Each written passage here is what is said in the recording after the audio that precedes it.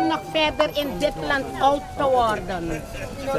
Please, president, grijp in, please. Goeie minister van Financiën, om seniorenburgers zo respectloos te behandelen. Seniorenburger, liever strijden voor onze TWK dan honger in bed sterven. Rustig staan even, laat de leiding kijken. Hallo. Persconferentie DC. Nou, trailer? Dit is die trailer. En waarom moeten we nu hasselen? Want if we nog kiezen money no, dan moeten we ook kiezen. Wat hebben we kiezen? De eis is, regering, geeft u ons het geld dat wij gestort hebben. Als u ons goed schiks ons geld niet wil geven, komen we het kwaadschiks halen. Het is van ons. We willen ons geld. We zijn geen bedelaars. We hebben het gestort. We willen ons TWK. Dus als u weet toch hoe ik me voel, en ik weet u allemaal samen met mij, dat ik voor mijn eigen geld begiman moet worden. Het is erg toch? En dat hoor ik elke avond en ik ga vragen aan FTVS.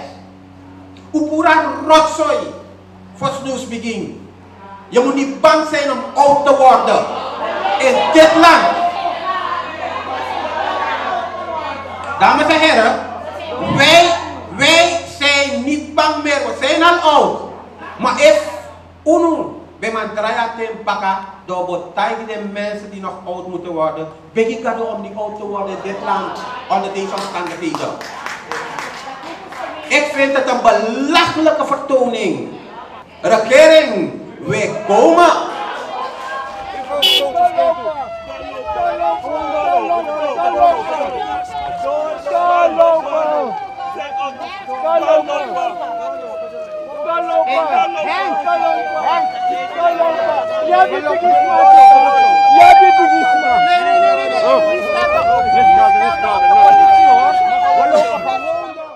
De regering doet ons geen genoegen. Na uno moni stort aan moni. Na uno. De regering moest doen moni.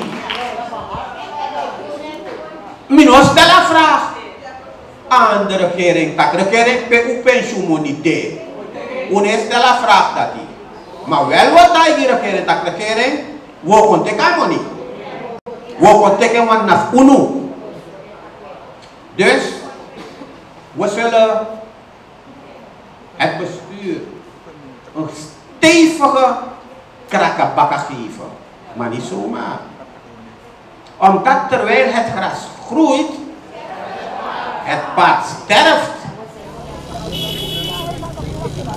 Akaba! Akaba! Akaba! Akaba!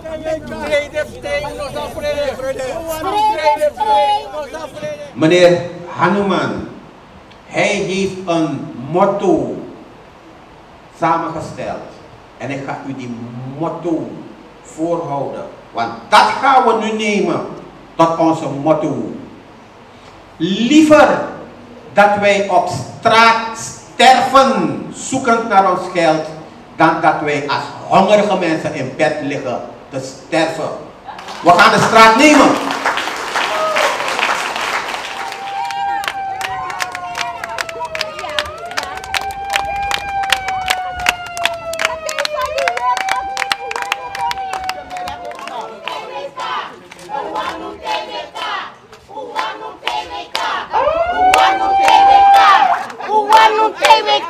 De actiecomité verwacht dat uiterlijk de derde week na ontvangst van dit schrijven het BBGO-bestuur, ongeacht het resultaat uit de gevoerde gesprekken of genomen initiatieven, een spoedledenvergadering uitschrijft om verslag uit te brengen bij negatieve resultaten of het actiecomité met voelbare actie de regering laten merken dat seniorenburgers ook met harde actie hun achterstallige gelden kunnen afdwingen. Het is al gezegd door die actiecomité, praten, bellen, schrijven.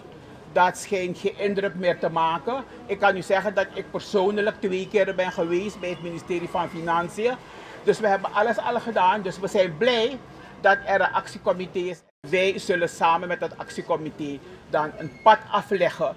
Maak je borst nat, want wanneer we op straat komen, gaan we met mensen komen met rollators, mensen met rolstoelen, zodat we de regering laten zien hoe immoreel ze is. En er zijn mensen die ons gezegd hebben, meneer Pinas, meteen een rollator of meteen een rolstoel, maar mij komt ook toe. Want we gaan liever strijden op straat dood dan dat we hongerig in ons bed liggen. En we gaan het doen. Ik zeg u, we gaan het doen. We gaan deze regering, if they don't do no money, gaan we ze aan de schandpaal hangen. We vinden het heel erg dat u vandaag hier moet zijn in die felle zon, dat u actie moet voeren voor iets waarop we recht hebben. Laat ik dat duidelijk maken, want het staatsbesluit is daar. Daar is het staatsbesluit. Op die manier dan zeg ik, dan hoeft de overheid niets meer te tekenen. Want je tekent iets en je houdt je er niet aan, dan teken je maar liever niet, dan kunnen we gaan onderhandelen. En daar gaat het op, we vinden het heel erg, maar het zij zo, wij kunnen er niks aan doen. Maar we zijn trots op jullie en we zijn blij dat jullie er zijn als ondersteuning naar het bestuur toe. Ubanu TWK!